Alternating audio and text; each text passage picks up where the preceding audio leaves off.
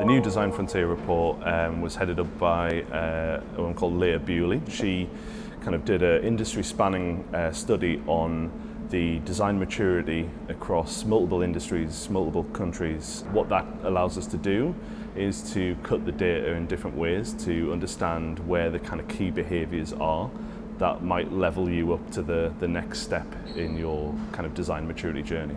We canvassed 2,200 companies, but we also spoke to a lot of design leaders in, I would say, design-led organisations to see what that kind of secret kind of makeup looks like to become a kind of more design mature organisation. And then that's all baked into some of the recommendations that I'll be sharing tonight. My role in that is to essentially use that model that we used across the globe to deep dive in an individual company to understanding their capabilities, not just in a company as a whole, but across different hierarchies, different departments, different skill sets, and understand what people think their maturity are, or maturity is, and then ultimately kind of give them recommendations to try and level up. So the idea of how design is adopted inside a company is one of the key attributes to higher mature organisations.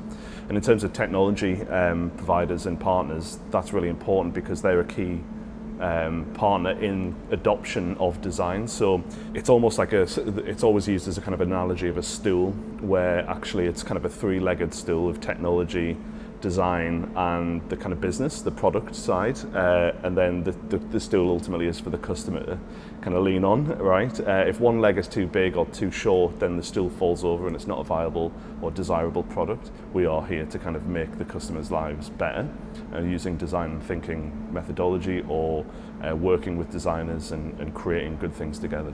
Because one of the key findings of the report is that kind of idea of adopting design broadly across the business, the idea of stakeholders being involved frequently and consistently across a project, not at the beginning, not at the end, not kind of haphazardly. So if we are designers and we are just designing in a vacuum, we'll make something really nice to look at, but functionally it won't work.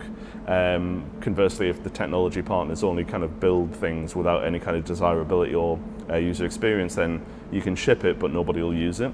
And so some of the quickest wins are the kind of the conversations that you can have in a corridor and bring people into the design process to democratize it, break the status quo and start to talk to someone that you haven't spoken to before, and really understand about what is important to them and what do they measure success on, and try and bring that in line with how you measure success as a designer. If you can get to that point, then you will become more design-led and more design mature, because you are all kind of pointing in the same direction.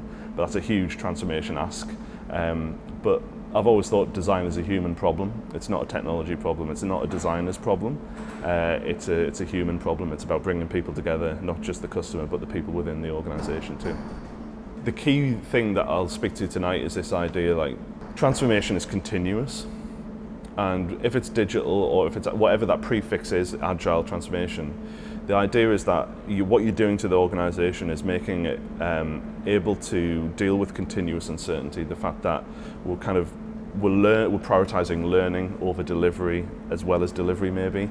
So when we kind of talk about agile transformation or any type of transformation, it's with the understanding that it's a continuous mindset. I would encourage everybody to download the report itself. It's freely available on designbetter.co. One side effect that we didn't see coming was designers actually using the report and the maturity model inside on themselves to find out where their behaviours are and how they can level up their skill set. It's almost biased that I work at InVision, I have to say this, but genuinely, if I didn't, I think it's just such an interesting insight and something that needed to happen.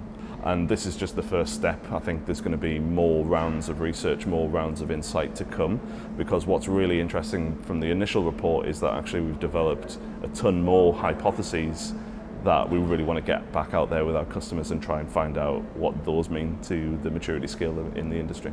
So yeah, it's super awesome stuff, and it's really awesome to be involved.